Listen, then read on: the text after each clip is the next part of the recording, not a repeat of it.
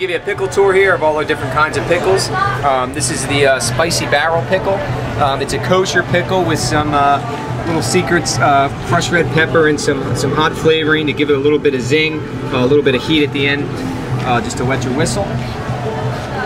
Next we have our kosher. That's what most people think of as a pickle. That's more of your deli style standard pickle. And you can see they're much bigger. These are the ones that we actually put on a stick to eat right away. That's the half sour. The half sour, you can see it's a much brighter green. That's more of a cucumber flavor, much crunchier, cleaner type of pickle.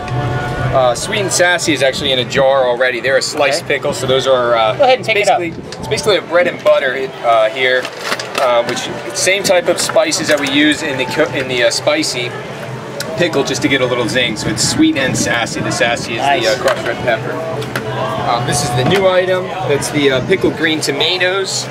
We use a green tomato, so it's good and crunchy and strong. And then that's pickled in our regular kosher brine. Okay. Full sour is a very, very garlicky flavor. They're kind of on the bottom here. You can see we use a little bit smaller of a pickle, so the brine really goes through there. Those are garlicky enough to kind of bite your tongue. And these are the smaller ones. These are the midgets. Same type of flavors as what we saw before. They're just smaller, so we can put them in the deli containers to take home. Gosh, do they look good. Again, you can see that green, fresh flavor. Yep. Okay. More bread and butter? Bread and butter is your basic sliced pickle. Good and sweet. Totally different style. Those are sliced.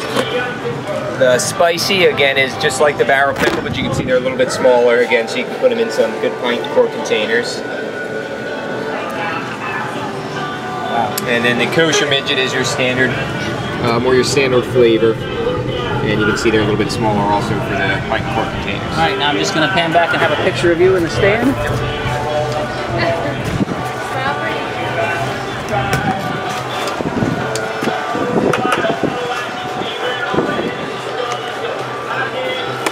So there's a pickle there. Hold one up like a trophy. This is the half sour. Awesome. Thank you. No problem. Thank you.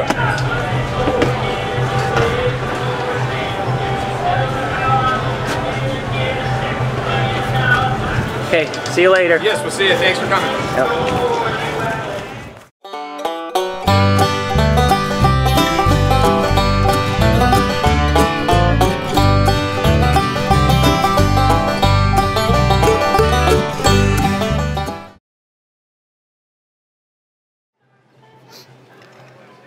Okay, I'm at Pickle Haus now, and tell us your name and where you're from, please. I'll hold it. My name's Nathan Hertzog. I'm from Kutztown, Pennsylvania. Okay, Nathan Hertzog from Kutztown, Pennsylvania. It's a nice thing to know that a lot of the people that are here at the festival are actually people who work and live here all year long. You know, we're not just making it up. You guys really do live here. Now, you have a unique stand. You just let me taste the sourest pickle you have, and for my taste bud, I loved it. Absolutely loved it. I love that flavor, whatever that is, the brine. Tell us about all the different pickles and items you have. I guess we would call these pickled savory items, right? Yes, yeah, they definitely have a good savory pickled flavor.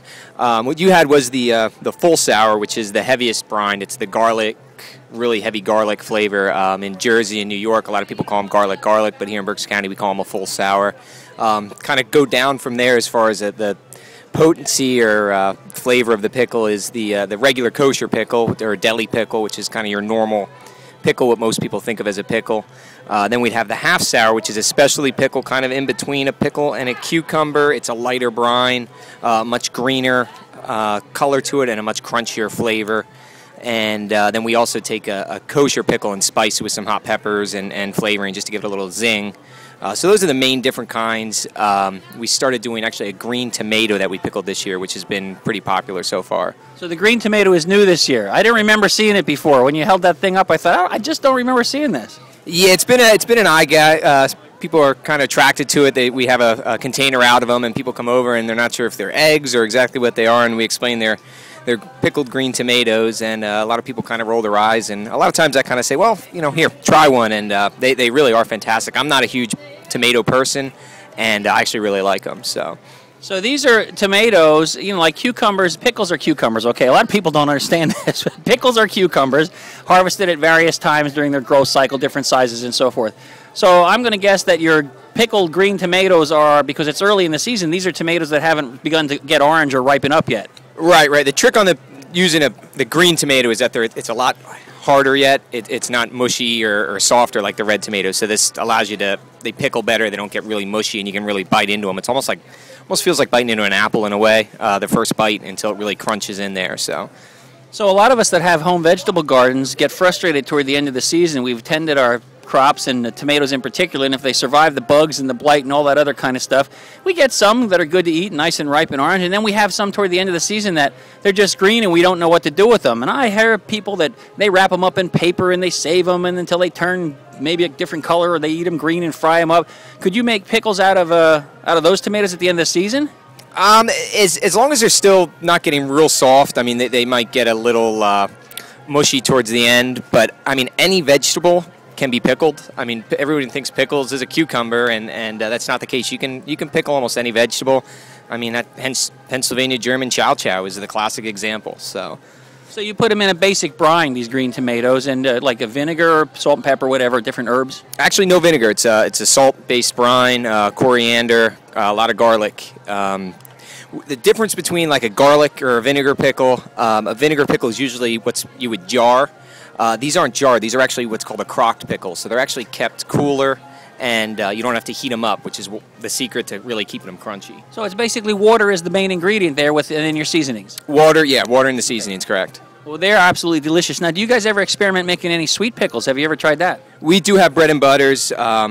We don't actually make them here. It's not something that we make, but we do sell bread and butters. Now, the one thing we take our bread and butters that we buy and add some crushed red pepper flakes and some heat, and give it a little zing and a little temperature there at the end, and we call those a sweet and sassy. Sweet and sassy pickle. That sounds great. So listen, here we are at Das Pickle Haus at the Kutztown Folk Festival. You can come and buy all these pickles. You can buy them single, pickle on a stick. That's what I just had. Or you can actually come and buy a container full of pickles, whatever you like. What's the most popular pickle here? People are going to come and try one pickle and they say, which one sells the most that people are most curious about or whatever? Most people get a kosher pickle on a stick, but I would recommend, being a little adventurous. We have a PA Dutch platter sampler, which is a midget pickle. It's 3 different kinds on a stick, so you can try a kosher, you can try a half sour, and you can try a full sour, so you get the full flavor and try them all out and experiment. Well, that's a great idea. Thanks very much. Thank you. Thanks for having me on.